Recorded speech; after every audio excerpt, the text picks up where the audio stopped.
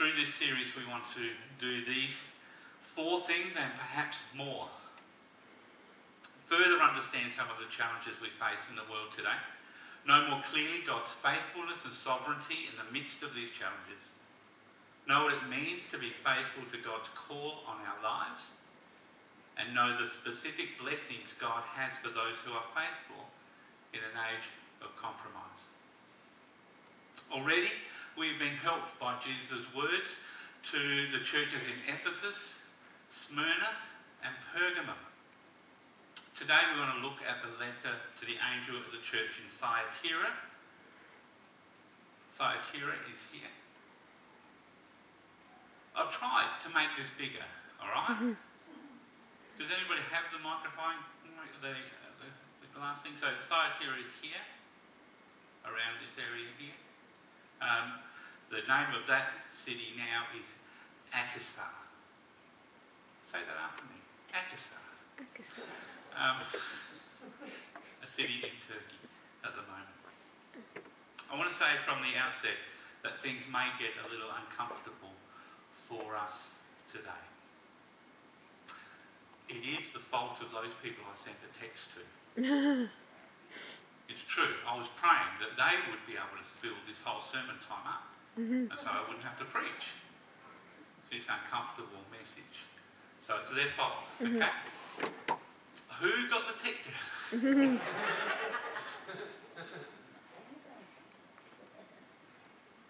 Now, during the 1st century, Thyatira was a centre for trades, for manufacturing, really. And you know, in some ways, my heart goes out to them. You know, they're the ugly city out of these 7 cities. They're the least prominent city. They're the smallest city. They have this long message to the smallest city.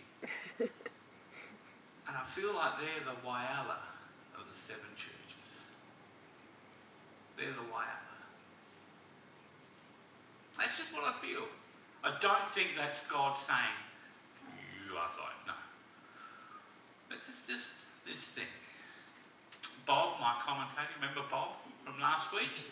Well, last time, Bob, my commentator, he said this: the longest and most difficult of the 7 letters is addressed to the least known, least important and least remarkable of the cities. And that's how, perhaps how Whyalla feels about herself. The least known, the least important, least remarkable. Manufacturing at Thyatira was broad.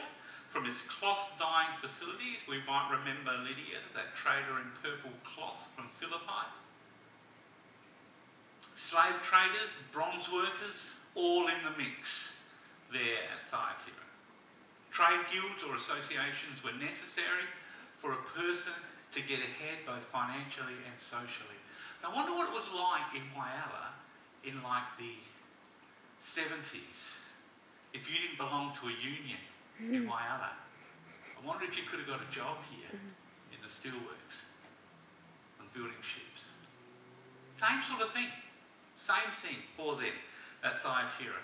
But the guilds in Thyatira were intertwined with the religions of the region, which meant being present at their meetings. I don't know if it was the same for meetings of trade unions, but sacrifices to idols, immoral practices were unavoidable if you wanted to succeed. This made the guild sort of opposed to the Christian faith, because membership to the guild would mean participation in idol worship and its associated sacrifices and other things. While there were a lot of gods in Thyatira, the chief god of the city was Tyrimnos, who was identified with Apollo, the Greek sun god, and the son of Zeus. It was believed Tyrimnos was worshipped as the son of God. Sort of sets it against Jesus. So, to the text. Revelation 2, verses 18 to 29. To the angel of the church in Thyatira write, these are the words of the Son of God. Yeah, the Son of God, the real one. Whose eyes are like blazing fire and whose feet are like burnished bronze. I know your deeds, your love and faith, your service and perseverance, and that you are now doing more than you did at first. Nevertheless, I have this against you. You tolerate that woman, Jezebel, who calls herself a prophet. By her teaching, she misleads my servants into sexual immorality and the eating of food sacrificed to idols. I have given her time to repent of her immorality, but she is unwilling. So I will cast her on a bed of suffering, and I will make those who commit adultery with her suffer intensely, unless they repent of her ways. I will strike her children dead. Then all the churches will know that I am he who searches hearts and minds, and I will repay each of you according to your deeds. Now to the rest of you in Thyatira, I've gone too fast, too quick. The rest of you in Thyatira, to you who do not hold to her teaching and have not learned Satan's so-called deep secrets, I will not impose other burden on you, except to hold on to what you have until I come. To the one who is victorious and does my will to the end, I will give authority over the nations. That one will rule them with an iron scepter and will dash them to pieces like pottery, just as I have received authority from my Father. I will also give that one the morning star. Whoever has ears, let them hear what the Spirit says to the churches. Let's pray, shall we? Father God, I want to thank you for your word. I want to thank you for our time together already this morning. I want to thank you for the ways in which you tie things together. I want to thank you for who you are. Pray that you would open our ears, open our hearts, open our minds. Help us to hear what your Spirit is saying to us. And Father, if that's part of the words which I share this morning, that's a great thing. Father, if it's not part of the words I'm sharing this morning, it's a great thing. Let us hear you and what you say. Soften our hearts, we pray. In Jesus' name. Amen. Thyatira. Jesus knows what they do. He knows their works, their love and faith, their service. He knows their perseverance. They're the sort of works any church would want to be known for. In fact, they were doing more then than they did at the beginning. We might remember the letter to the Ephesians, yeah? The Ephesians, go back to your first love. Go back. Go back. Well, Thyatira didn't have to go back. They had exceeded what they did at first. There's no doubt that the church in Thyatira excelled in their acts of love. They're not like the church in Ephesus. They've not forgotten their first love. They were an exciting congregation. There's no doubt that in our world, this church would be a leader and influencer of other churches. A trendsetter that writes books and worship music. Yet of all the churches we've met so far in this series, Thyatira is perhaps the easiest to understand, the easiest to see a connection with our world. And this is not a comment on the language of the images Jesus uses, because they can be difficult, but because we can clearly see what the issues are. And today's not much of a teaching message, I'm afraid. There's much more a preaching one. See, there's this person, stylized as a Jezebel, who by her teaching is leading people in the church into spiritual and physical immorality. We get an understanding of this woman in Thyatira through the Old Testament story of Jezebel. In the Old Testament, Jezebel works tirelessly to promote unfaithfulness to Yahweh. She encouraged the worship of Baal and his companion Ashtaroth.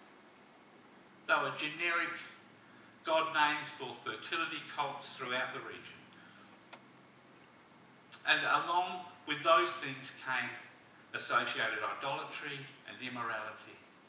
Her story is found littered throughout 1 Kings 16, 19, 21 and then 2 Kings chapter 9.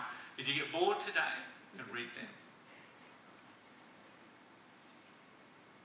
Just like the Old Testament Jezebel, this Jezebel encourages God's people, now called the church, to commit spiritual adultery.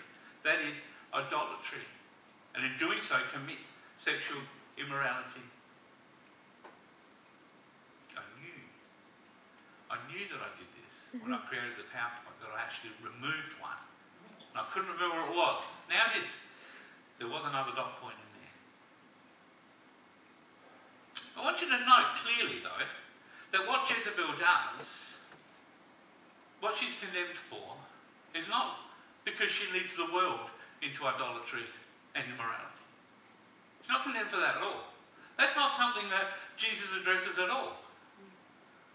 But the fact that she leads the church into this,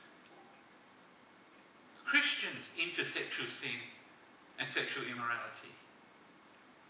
And that's the second issue. The first issue is that what she's doing for herself and where she is leading into this. The second issue is that her teaching and her practices are not condemned by the church. The church tolerates her. The church tolerates what she's teaching and what she encourages others to practice. And what we want to do this morning is we want to hone in on why these things were. Why were these things happening in Thyatira, and then apply how that might be applied in our world today. And we do that by seeing the first issue is dependent on the second. She wouldn't be leading anyone astray if her teaching was not tolerated. Key to all of this is this one word. One word. Tolerance. Tolerance is a dangerous word to talk about in a room full of engineers. Yeah? Tolerance has different meanings in different applications, and how we use that word in today's society is changing.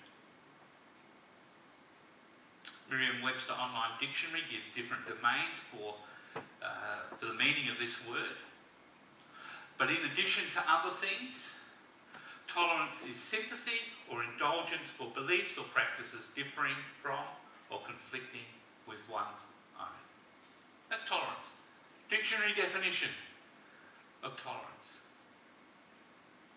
Within this sense, while it is okay to believe lots of different things and even change them over the course of time, one cannot, if one wants to remain tolerant, coerce or force another person to change what they believe, regardless of how horrible those beliefs might be. That's what tolerance means. So when people call to be tolerant, that's what the word means. That does not mean, however, that you have to change what you believe to include what others do or think. Or even that you even need to think positively about them. You can still discriminate and judge between right and wrong according to what you believe. You can still do that and be tolerant. There is, however, in our time, the meaning of tolerance is shifting. Not so much by definition, but by application. The practice of tolerance is becoming what the authors of the International Bureau for Children's Rights termed open-mindedness. I've searched far and wide for material here. Tolerance seems to be evolving into something it was never meant to be. Tolerance was never meant to say that you cannot believe that something is absolutely true only that you need to respect people who do not think that way. Tolerance was never meant to say that all values and practices are equal, because to say that makes Mother Teresa morally equal to a murderer and Jack the Ripper the moral equivalents of a saint.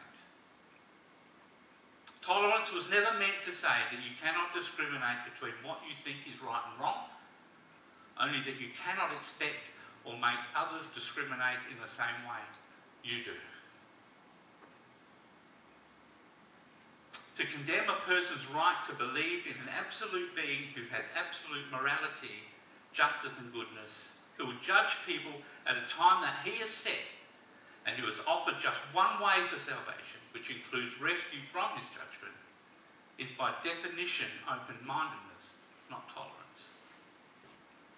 But it has become by practice both tolerance and open-mindedness. So when we practice our beliefs by being a person who has found that faith in Christ is the only way to freedom from sin and death, that he is the only way to eternal life, we are condemned as intolerant because we disagree with any other means of attaining such blessings by anybody else. We are condemned as being intolerant because we are not open-minded.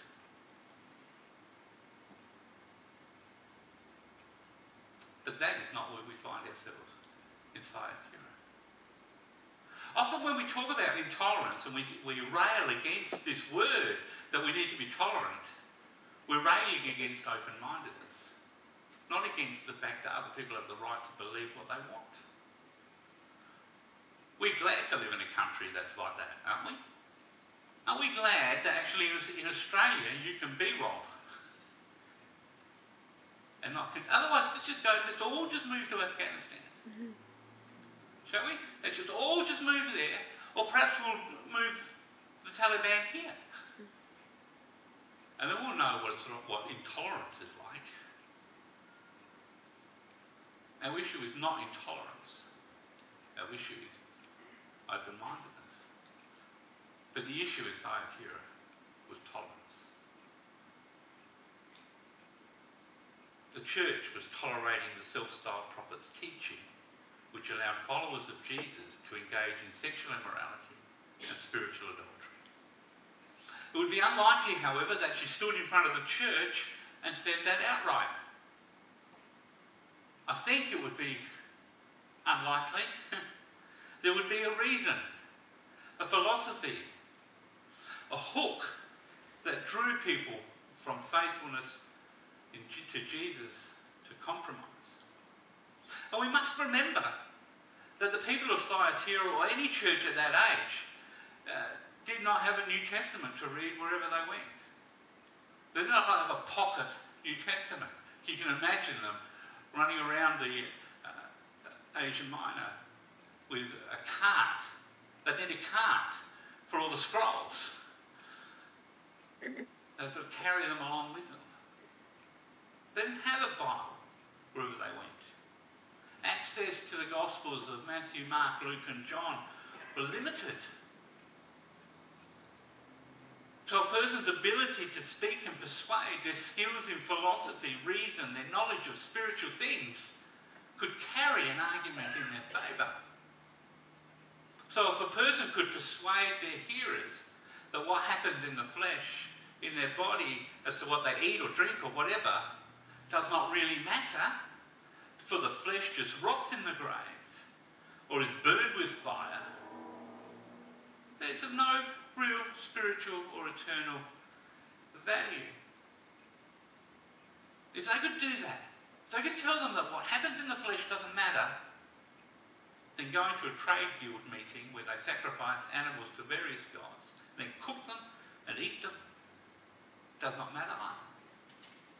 It's only the flesh anyway. And if there's some loose and casual sex happening associated with the worship of these gods in the form of cult prostitutes or whatever, that doesn't matter. It's only a flesh thing. The flesh won't make it into the next life. In fact, because your livelihood depended on being able to be part of a trade guild, then being free to participate in the goings-on at the guild meetings was essential for you and your family. It's not as if you have to actually offer the sacrifices yourself. You know, that may have been a sneaky thought too. That if you go to these festivities, then you have an opportunity to share the gospel with people. And that thought might have been joined by another. Any true worship of any deity is actually worship of our God. If it's from the heart. And that thought might have been considered a deep teaching, a mystery, now revealed by a prophet, a secret to unlocking kingdom fruitfulness. Now, despite this sort of behaviour being opposed in the scriptures, despite it being contrary to Bible precepts and the very notion of God's holiness, despite it being things that God sent his prophet Elijah to prophesy against, it is tolerated amongst the people of God. Not everyone is doing what this Jezebel teaches. Not everyone tolerates her particular heresy, but she is still allowed to teach it in the churches of Thyatira. She's able to gather followers like the Jezebel of old. So the issue is twofold. On the one hand, this Jezebel gets to speak in the church, while on the other, people, followers of Jesus, follow her teaching. And so we have Jesus and her children addressed by Jesus. Tolerance. It's a catch cry, isn't it, of Western civilization in the 21st century. Tolerance. I see it sometimes. You go to visit a school and it's one of the values in the school, tolerance. It's no surprise that that there's that document, this international document to do with children. It talks a lot about tolerance. What its application has come to do more with open-mindedness, tolerance has become a stick with which to beat anything that will upset the growing infatuation with complete equality that disowns any difference, discernment or discrimination. And so on the back of an equally strong push to, on the one hand, recover relevance with the church, while on the other reduce offence to the world, we, the current expression of the universal church, have entertained stuff we never would have 100 years ago. Stuff that happens in the church now would never have happened 100 years ago. Have we entertained our own Jezebels? Do Baptists in this state tolerate our own self-styled prophets?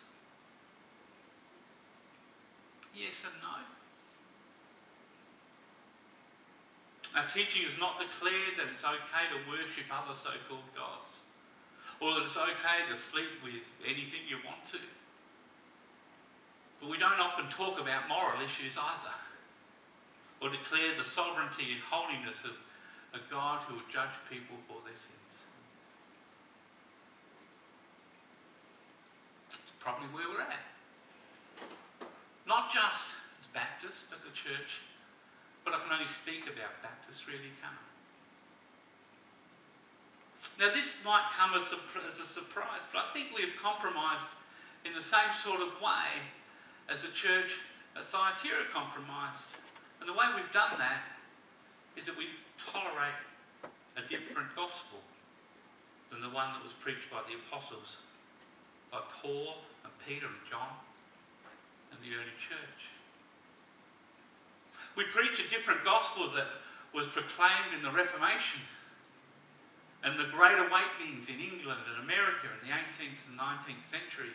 We tolerate a different gospel than that which was at the heart of the movements of God that have sprung up in this nation from time to time and place to place.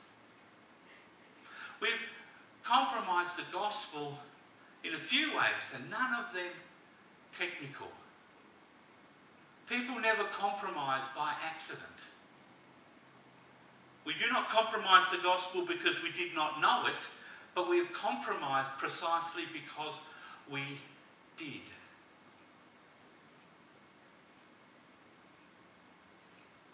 Not because we don't know. We compromise because of what we do. We're so afraid to say to people, if you do not trust Jesus, you will spend an eternity without him. We don't want to say that. We're so afraid to say to our friends, our family, our Facebook community that sin is wickedness and evil, and that those who continue to base their lives in it are no friends of God, but rather they despise him. We're scared to say that they will be judged by him and found to be wanting. Their lives will not be written in the book because they do not trust in Jesus for their salvation. But we are not afraid to declare to all and sundry that they are worthy, and that God loves them so that he sent Jesus to free us from the slavery that Satan bound us in. We're not afraid to share that with them. But we are afraid, though, to declare to those same folk that they chose that slavery in defiance of a holy God, and that Jesus' sacrifice also paid for our full-on rebellion so that it was his life for ours. We don't want to say that. I think sometimes we tolerate a different gospel. I think that sometimes our gospel says we can simply choose Jesus and that he did not need to die for us. Rather, if we do some stuff under the banner of justice and mercy, then the people who receive the stuff under that banner will make it into the kingdom of God. Everything will be okay. Even if Jesus dying for them means nothing to them. I think sometimes our gospel is different than the one the early church proclaimed, the one that we find in the pages of Acts, and Romans, and the rest of the New Testament. It's different because it's not really good news, because we do not really need to change. It's different because it doesn't need God to move in sovereign ways to save us. It's not a miracle when someone is saved in our gospel. It's not a miracle when God's wrath against sin is averted. When someone is born again into the kingdom of God, all they've done is choose, and now they identify as a follower of Jesus. It's not the result of a sovereign act of God when someone moves closer to him. When anyone says in their heart that they need to get right with him, our gospel says that's not a move of God. That's just a choice they're making. When I read the Bible says it's a move of God. The Bible says that no one wants to seek after God. No one, not one. And the fact that we all sit here and we worship him today is a sovereign act of God. A miracle has happened in our lives. A miracle.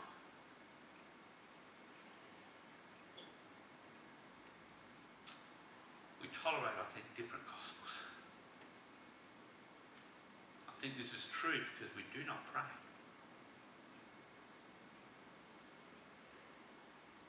Our eyes are dry when we think about the lost.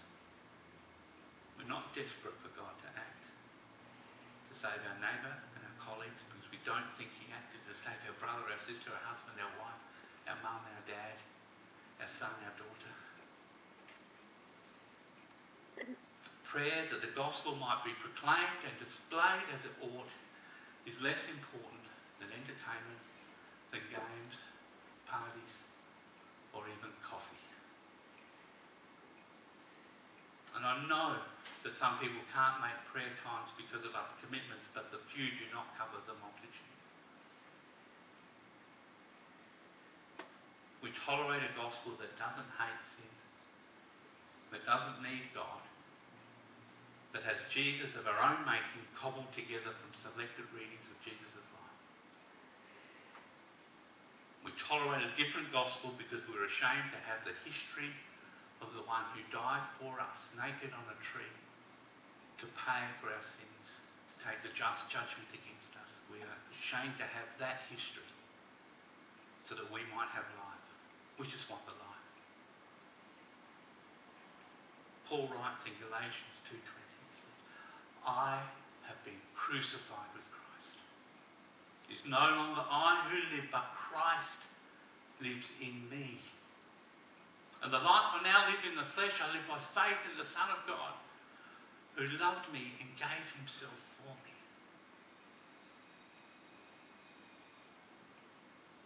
I know we tolerate a different gospel because we're not urgent about God's gospel. I know we're not urgent because we spend more time worrying about wearing masks in the community. More time discussing what all that means. More time judging the actions of governments to control either the virus or control people than we do pouring out our hearts before God, that he might send his Holy Spirit to convict again this world and again his church of sin, righteousness and judgment. Jesus, the Son of God, who has eyes like fire and is steadfast and powerful with feet like burnished bronze, says, repent.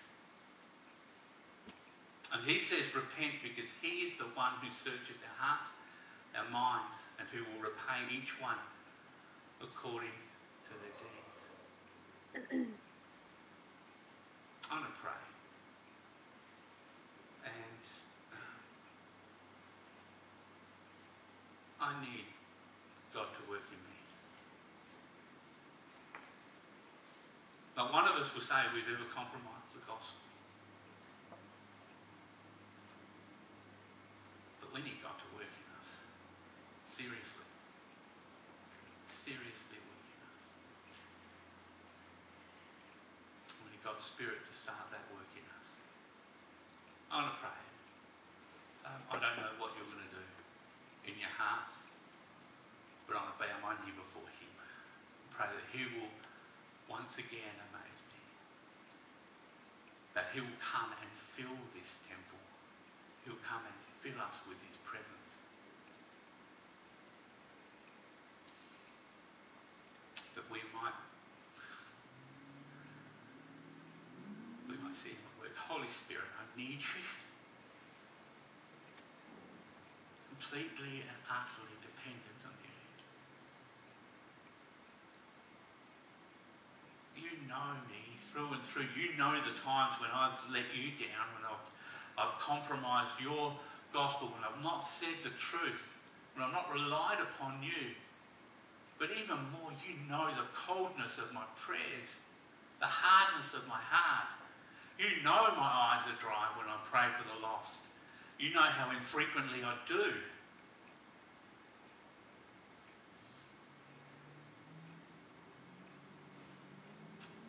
Holy Spirit, I need you.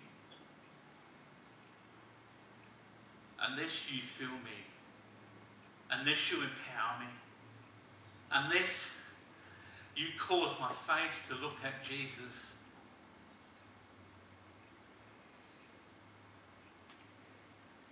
unless you're the one, then I don't know. Go around the mountain again. Holy Spirit, help me to live as one who has been crucified with Christ. I know the power of the cross in my life. That I might know, Father, your amazing power that you exerted when you